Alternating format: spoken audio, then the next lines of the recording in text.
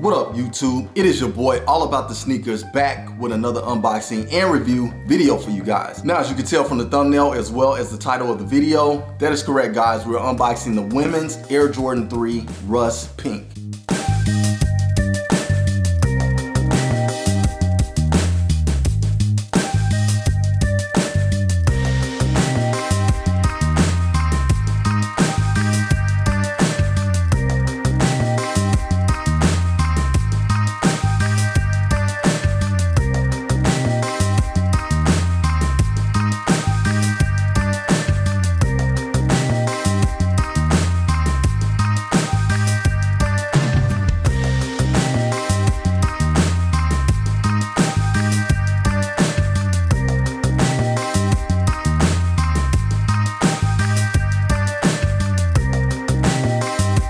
Now, this sneaker did release about a week ago. I actually hit on 2 pairs, but one pair I did have some trouble with confirming on Hibbett, and I wasn't too sure about why. It was an online pickup that actually you have to pay for the day that you hit, which is the day before release day, and they'll ship the shoe to you on release day. But I did have some unfortunate situations go on there. Unfortunately, I did not get that pair, but I was fortunate enough to luck up and hit on Finish Line. So big ups Finish Line for the W. Big ups Hibbett as well, even though I did not get to claim that pair. Time ran out. Still big ups to Hibbett as well. Now, guys, comment below and let me know if you guys went after this shoe, if you knew about it. If you did not, you don't care for the colorway. Now, it is a women's release, so women, comment below as well and let me know if you went after this. Guys, if you do or don't rock women's sneakers, I'd like to know that as well in the comments below, because that may deter some people from going after this shoe, and it does have a very significant sort of women's look to it. But I began to look at the shoe in a little bit of a different aspect as far as trying to swag the shoe out. Even though I'll probably keep these as collectors, who knows, maybe I'll throw them on feet. But when I think about that, you throw that bright crimson in there with that rust pink, which, if you didn't know, the bright crimson is the same colorway that is on the Travis Scott 6 British Khaki, which appears to be an infrared sort of look. It does swag the shoe out a lot more, especially if you were to add in a fit that could match somewhat with that. But enough of that, guys, you get the point. Now, if you're new to the channel or if you're not, make sure you smash that like, subscribe, and share button, and make sure you hit the notification bell so you can stay up to date on future release videos. Now, again, my apologies for getting this to you guys so late. I've been very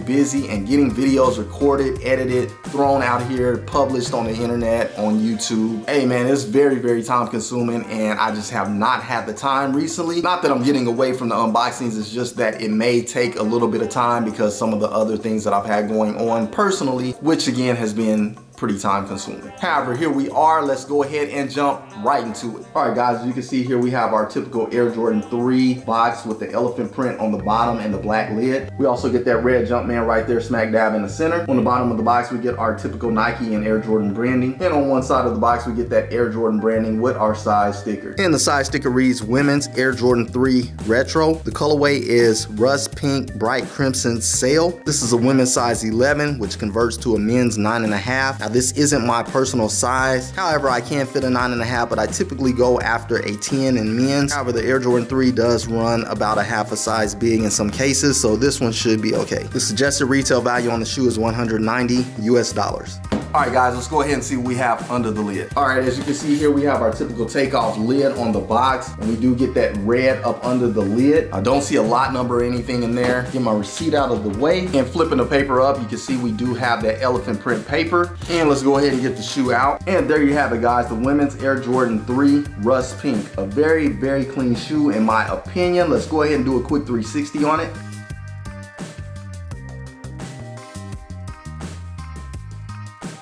All right, guys, just looking at the shoe in hand, I'm really digging the look of the shoe. Very dope. Glad I got this shoe.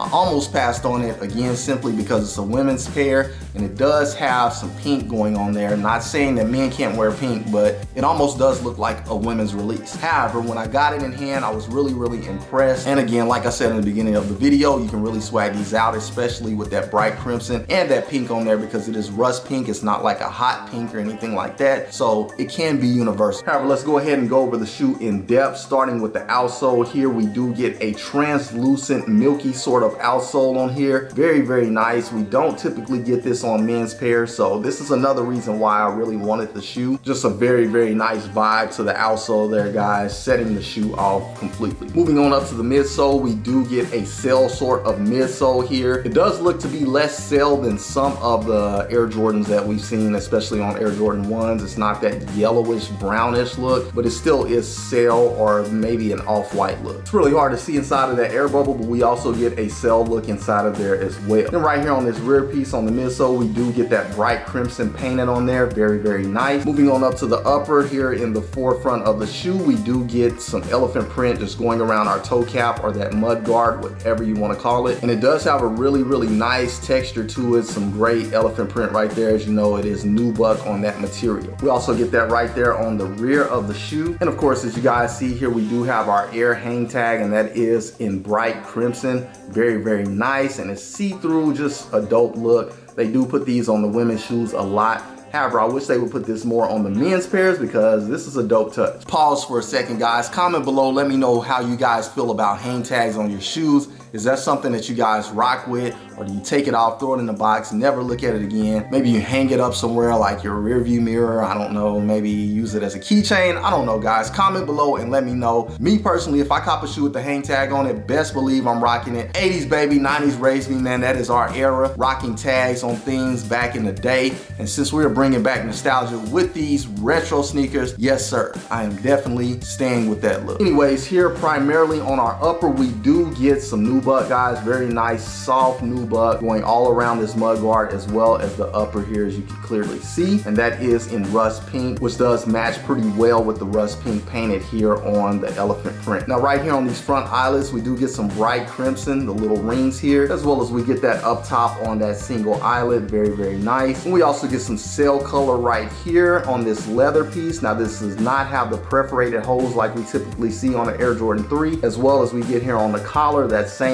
leather, no perforated holes on that. And I think it just gives it a clean look versus that perforated look, which is clean as well, but this one is just a smooth leather. Very, very nice. We also get some cell here on these three eyelets, nice as well, blends right in with that leather piece. And about that leather, guys, it is not the softest leather, but it is not the roughest leather either. It is just a smooth, solid leather, synthetic, but smooth. However, that pretty much wraps it up for the lateral side of the shoe. Moving along, and on the medial side of the shoe, we get a very similar look that we got on the lateral side of the shoe. Taking a look at the top of the shoe, as you can see, we do have that cell going around our midsole, elephant print here going around the toe cap, that nubuck going around our mud guard as well as our toe box in that rust pink color. Cell on our tongue just going straight up to the top, that smooth leather. And we also get cell flat laces in place, very clean. And at the top of the tongue, we do get a stitch Jumpman in bright crimson. Onto the back of the shoe, again, that translucent outsole going up to that cell midsole with the bright crimson on the midsole as well. Rust pink elephant print on the back and rust pink nubuck going all the way up to that pull tab. And something different about the pull tab here is it is all nubuck. It is not plastic like we do see on some of the Air Jordan 3s. And we also get this stitch Jumpman with the Air in rust pink as well, which is a little bit of a different touch as well, because usually this whole back tab here is plastic. Translucent is how they kind of been doing it lately, but some of the OGs are more of a solid plastic, but in this case it is nubuck, and we also get that stitch Jumpman instead of a plastic Jumpman. So a very nice touch that does give it a little bit more of a women's kind of feel per se, in my opinion, but I do think it is still dope. Now unfortunately, as you can see here, it is like almost a little nick in that nubuck, and that is a flaw on my pair. So I do like to point out flaws, guys, because these shoes are not perfect. However, I do believe for the price point that they should be a little more perfect than that. And speaking of flaws, I do have that same sort of situation going on here. It's just a little bit lighter than that dark area on the back of the shoe, and it's almost like the nubuck has been sort of scratched away, and so it's a little flat in that area and a little hard, almost like glue. I don't know, maybe that is glue, I really don't know, guys, but it is a flaw. It's a minor flaw, but it's a flaw. Now I know these shoes are GR, and for those who don't know what that means, general release, that means they are mass produced for the public, and there's going to be some flaws, guys, but comment below and let me know how you all feel about flaws, especially when you're spending over $200 for a pair of shoes. shoes. For me, that's quite hefty to have anything going on like that with the shoe, because there are other brands out there who seem to kind of get it right, especially for that price point. However guys, moving along to the interior, as you can see, we do have a white sock liner in mesh material, and we have a white insole with a bright crimson Jumpman painted on there. We also get our cardboard shoe tree inside, as well as we get more white mesh on the back of the tongue, and it's a little hard to see, but we also get our size tag on the back of the tongue right on top of that cardboard. Alright guys, and last but not least, one of the best features on the shoe,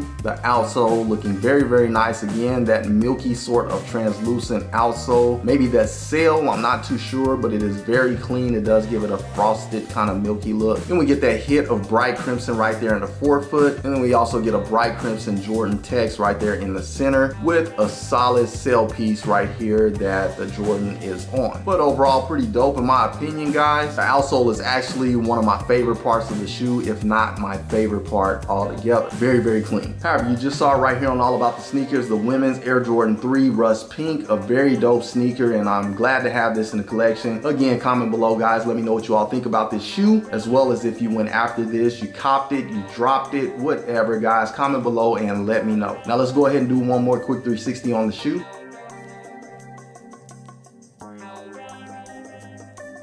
And let's get one last look at the shoe before we put it away.